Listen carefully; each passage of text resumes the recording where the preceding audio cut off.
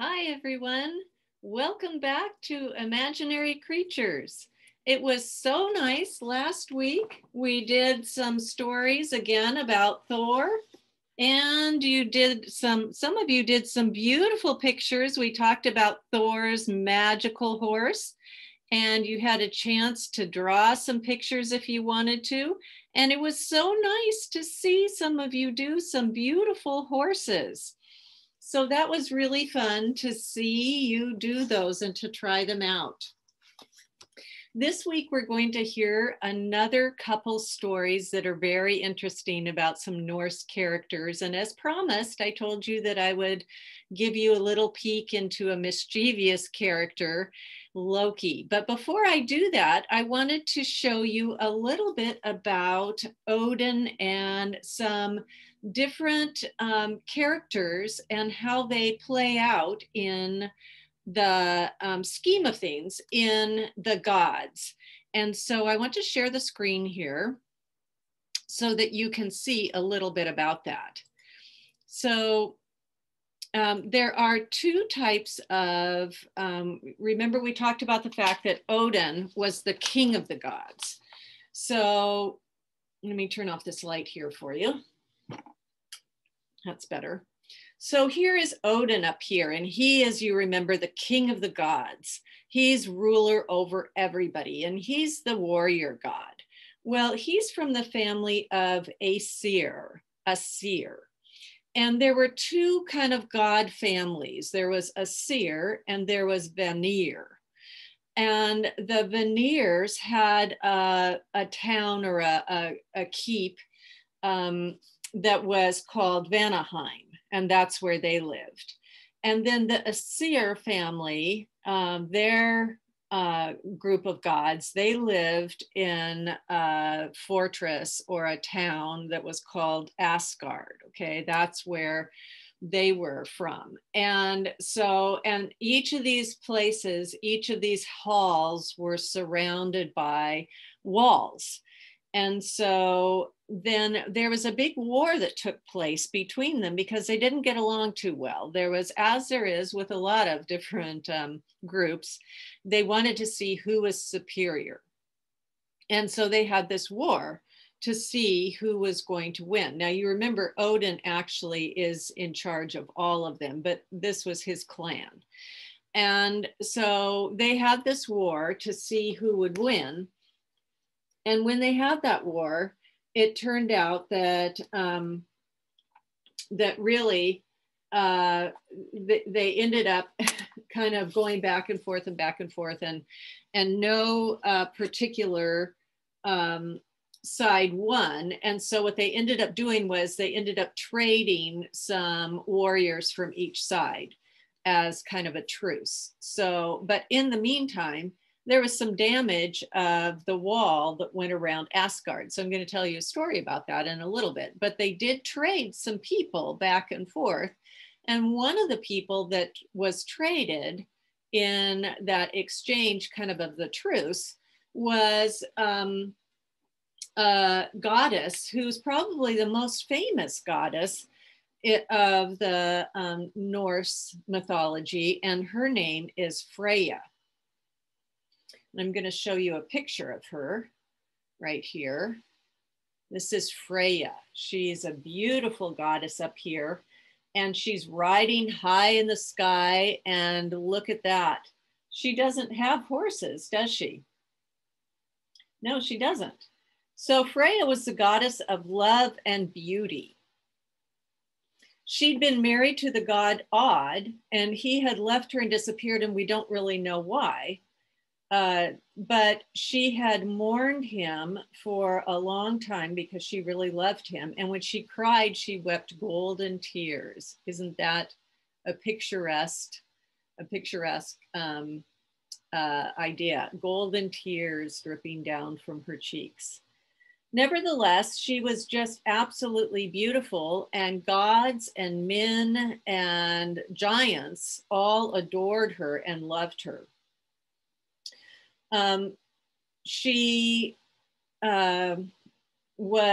Odin made Freya a goddess of death, She presided over battles and caused wars between kings on the earth.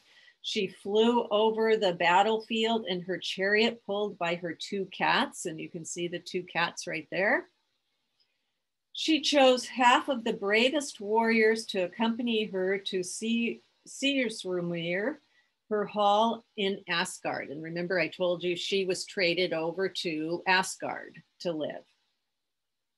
Like all of the Vanir, Freya was a fertility goddess. She brought prosperity by granting good harvests and successful fishing. She took special care of women who were getting married or having babies and made sure that many healthy children and animals were born. The boar was her symbol, and it was her brother's. This is her brother over here, Freyr. Freya's magic. After the war between the gods that I was just telling you about, Freya went with her father and brother to live in Asgard with the Aesir. Freya was a powerful witch who taught the Aesir her skills. She owned a magic falcon skin, and when she put it on, her spirit could fly through the 9 worlds. And she made prophecies and foretold the future of all the newborn babies. So that's a little bit about her background. Now I'm going to tell you an interesting story that has a little bit to do with Freya and with Loki. And I wanted to show you, here's the interesting horse that goes along with this story, this interesting horse. And as I'm reading about it, see if you notice something a little different about this horse that maybe you wouldn't notice at first glance. That's a little bit different. And this is a picture of Loki, Loki on Sleipnir. So the Aesir were anxious to rebuild Asgard's wall. And remember, I told you when they had that battle that the wall around Asgard, there was some damage during that war. And one of the things that happened was the wall around Asgard, which was the Aesir's land or territory, that wall was damaged. So they were really eager to rebuild that wall so that their area, their territory would be protected. And so they were anxious to rebuild Asgard's wall. It had been ruined in the war with the Vanir, but they could not find anyone to do the job. Then one day a writer came to Asgard saying he had a proposal for the gods. He offered to repair the wall. His price was the moon, the sun, and Freya as his wife. The gods, especially Freya, were outraged, but sly Loki, oh, here comes Loki into the story. Sly Loki suggested the gods should accept on the condition that the work was to be completed without help in 6 months. They knew that this would be impossible, but if the builder agreed, they would get most of the wall mended without paying since the contract would be broken. So they figured nobody could do this in 6 months. So we'll get most of the work done, and so it will be a win for us because he won't finish it in 6 months, and then we'll have almost all the wall built and we won't have to pay him. The stranger agreed to the terms as long as he could have the help of his horse, Svaldirfalri, which the gods allowed. The horse dragged huge rocks to the wall in a net, and the stranger worked so hard it began to seem he would complete the wall in time. The gods were furious and told Loki he must get them out of this bargain. So they were really worried. It looked like he was going to finish in time. Oh my goodness, Loki, you better do something to make sure he doesn't get this job done. Loki, the shape changer, remember we had talked about the fact he could change into all these different kinds of shapes. So Loki, the shape changer, had an idea. As the stranger took Svaldarli to fetch his horse, remember his special horse, to fetch the final load of the rocks on the last day of the 6 months, Loki appeared disguised as a beautiful lady horse and pranced around playfully.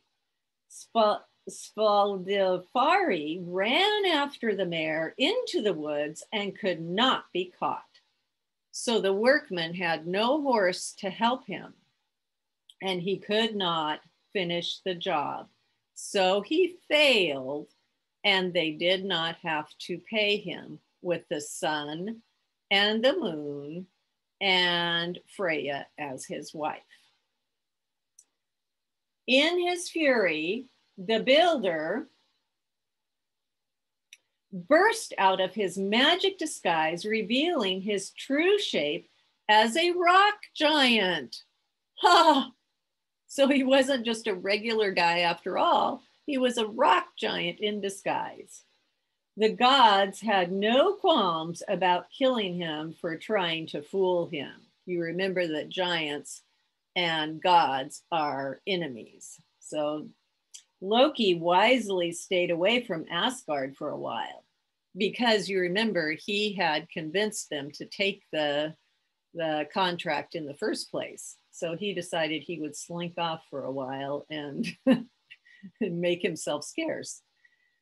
When he returned, he brought a fantastic 8-legged horse called Sleipnir.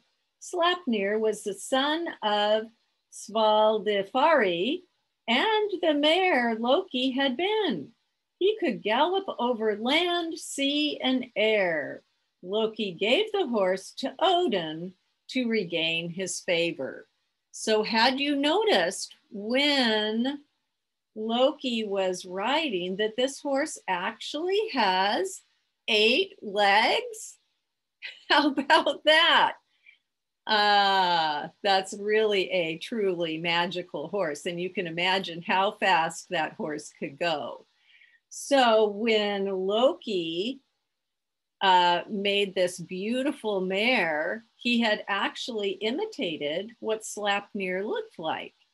And then when he finally did come back into the picture again, after enough time that he thought that he would be able to come back and they wouldn't be quite so angry that they had cooled off a bit, he actually brought Sleipnir back, who happened to be of the offspring of the rock giant's horse that had been helping all along to build that wall. So that is an interesting story, isn't it? I thought you would especially like that. And it shows too how tricky Loki could be and how he uses his shape changing to actually his advantage. And he was a tricky, wily guy. So I hope you enjoyed that story, those 2 stories today, the story of Freya and the story of Loki and Sleipnir, the horse. And I am going to post another activity for you to do. I hope you try it. And if you do, then go ahead and post it and have a nice week. Bye-bye.